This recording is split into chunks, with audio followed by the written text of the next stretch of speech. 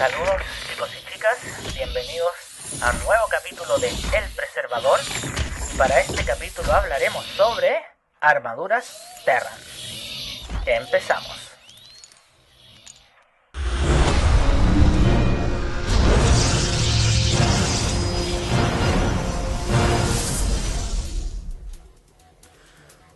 Las armaduras Terran.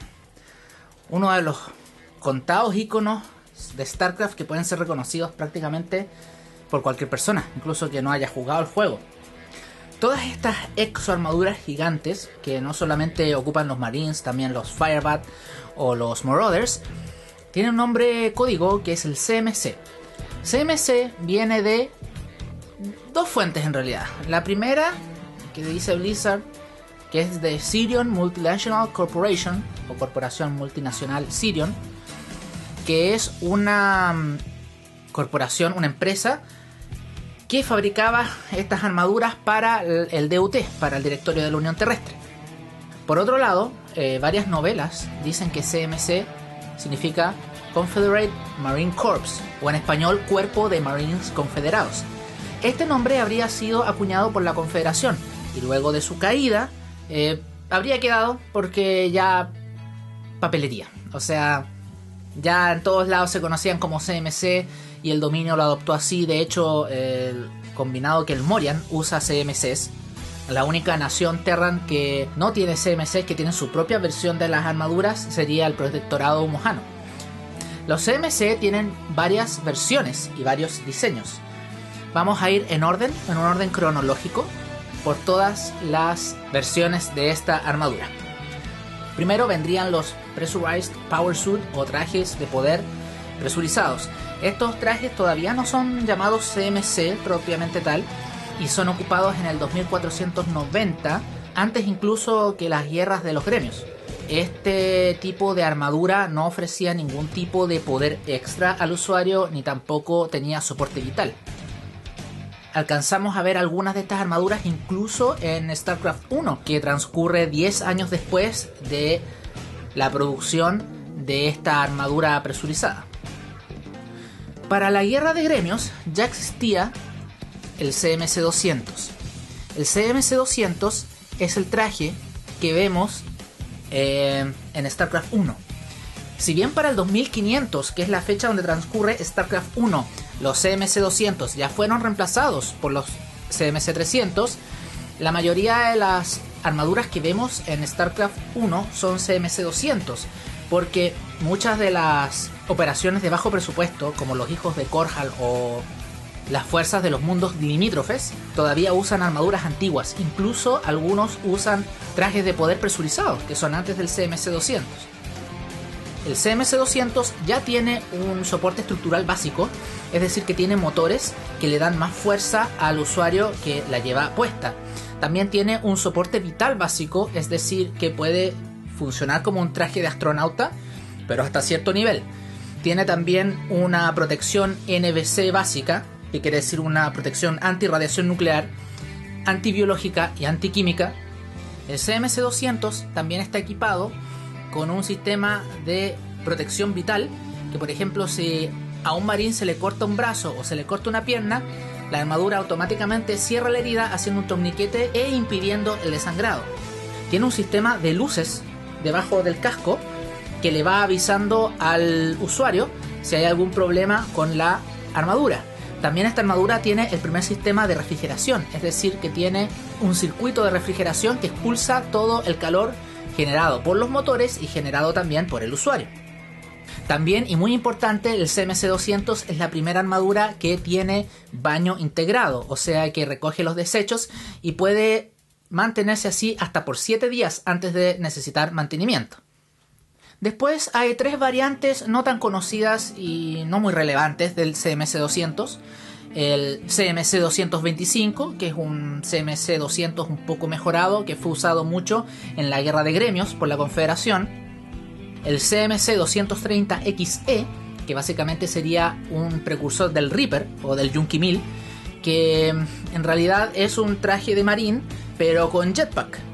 Este prototipo luego fue descartado porque era muy difícil maniobrarlo Y bueno, después se dieron cuenta de que, ¿y si le quitamos la armadura y dejamos solo el jetpack? Porque básicamente el Reaper no es un CMC, tiene una armadura ligera que ni siquiera tiene soporte estructural, o sea, es una armadura común y corriente. Y finalmente el CMC 230XF, que es el precursor del Firebat, del murciélago de fuego, que también fue descartado porque la armadura no era apta para mantener todo lo que era el lanzallamas. Ahora pasamos al CMC 300, que es el CMC que vemos en StarCraft 2.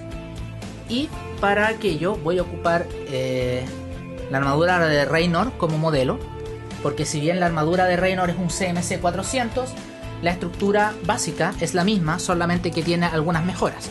Vamos a hablar primero del CMC 300, como si este fuese un CMC 300.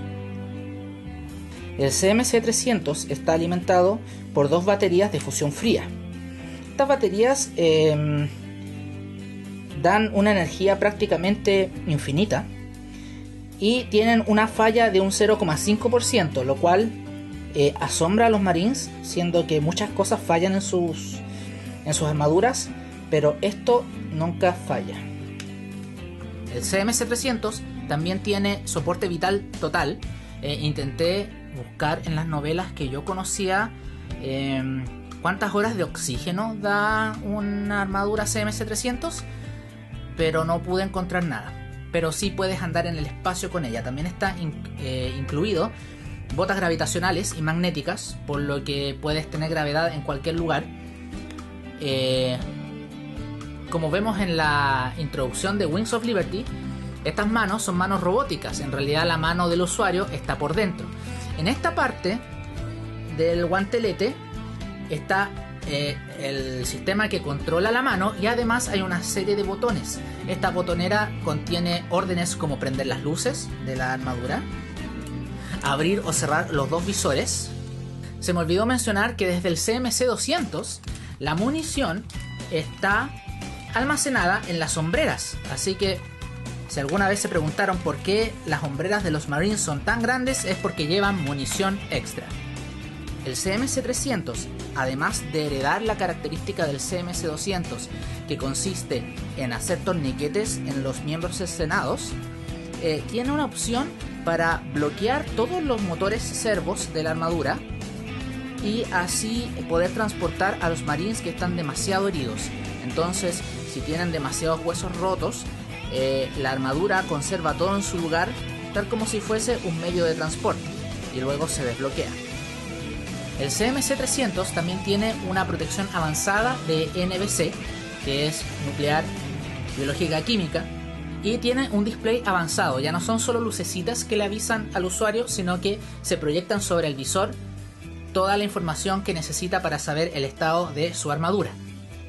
En el casco también ahora hay un sistema de comunicación avanzado con una antena de mediano alcance, y algunas armaduras incluyen visión infrarroja, detección de movimiento, y además en la armadura se puede conectar vía inalámbrica al armamento que esté llevando el Marine y desplegar en la interfaz de usuario cuánta munición le queda antes de recargar.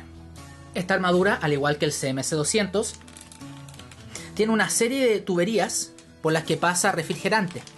Estas tuberías de goma sirven tanto para proteger el cableado como para hacer fluir el refrigerante. Todo el refrigerante caliente luego es llevado a la central de refrigeración, que es esta, y el calor es expulsado por las turbinas, que vuelven a enfriar el refrigerante, que vuelve a circular a través de la armadura.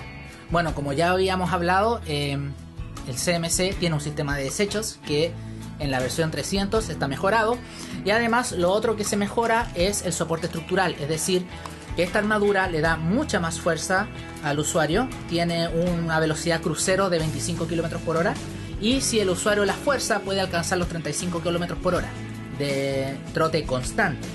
Pero el usuario no se cansa porque está siendo ayudado por el soporte estructural de la armadura. Ahora hablaremos del CMC 400, que es el CMC que realmente representa esta figura.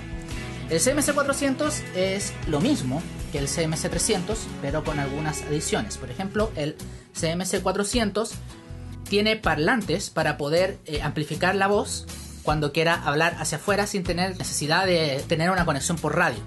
Estos parlantes se activan a través de la botonera del guantelete, igual que como se activa las luces, el visor, etc. Lo otro que tiene el CMC 400 son cámaras y micrófonos externos para poder grabar el combate. A pesar de que esta armadura salió para el 2491 al final de la Guerra de los Gremios, para la Guerra de Especies incluso era considerada nueva porque era muy difícil de conseguir. Un dato curioso es que la armadura de Reynor es negra porque la pintura de la armadura es una pintura especial resistente a impactos e ignífuga. Hay una versión alternativa del CMC 400 que técnicamente es canon, que se llama la CMC 400A. Esta armadura salió como una figura armable de Modelos Academy y se ve como una CMC 200. Si ustedes quieren hacer sus propias investigaciones más adelante, se van a dar cuenta de que hay un montón de incongruencias sobre los diseños. Incluso hay algunas armaduras que se ven como CMC 200, pero en realidad son 300, y después siguen siendo la misma armadura en StarCraft 2 y tienen el diseño nuevo. Y nadie se explica por qué. Lo hubiesen explicado mucho mejor diciendo que no, es que todas las armaduras que vemos en StarCraft Brood War son CMC 200 y los que vemos en StarCraft 2 son CMC 300 y 400. Hubiese sido mucho más simple, pero a Blizzard no le gusta ser simple. Ahora nos vamos a los pesos pesados. Nos vamos de esta armadura a esta armadura. Esta es la CMC 600. La CMC 600 es una armadura que usaron los Firebats. Es una armadura mucho más pesada y mucho más resistente para poder llevar los tanques de gas y además los lanzallamas. Tiene una cobertura y una recobertura interna especiales para que básicamente el usuario no se hace adentro. Para la Segunda Gran Guerra, el CMC 600 fue reemplazado por el CMC 660, que es la super armadura que vemos que usan los Firebats en StarCraft 2. El CMC 660 se diferencia del CMC 600 básicamente por la protección que le otorga al usuario. Una de las mayores diferencias es que la protección de los tanques de plasma ha sido mejorada, por lo tanto es menos común de que el usuario explote o se vea incinerado. Una variación de esta 660 es el traje 5.4 al que se le llama. Este es el único que no es un CMC, sino que es una customización del 660 y que fue adaptado para ser usado por los Marauders. Si se fijan, ambas armaduras son casi idénticas salvo por el equipamiento. Los tanques de gas del Firebat son reemplazados por una mini fábrica que tiene el Marauder en su espalda, en la que se fabrican constantemente las granadas con las que luego ataca.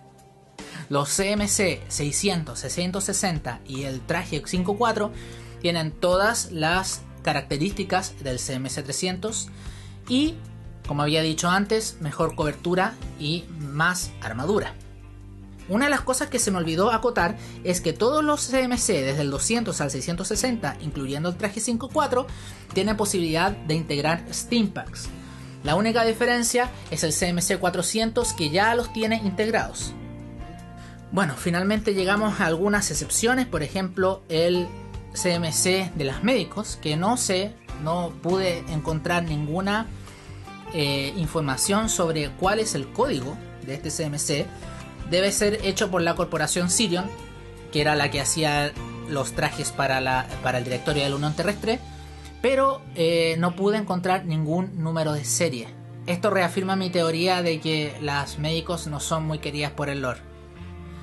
Un último dato para acotar, que técnicamente no es canon, una variación del CMC 660, que es el XCMC 670, que es la armadura Firebat que usa Blaze, que tiene un montón de características extra.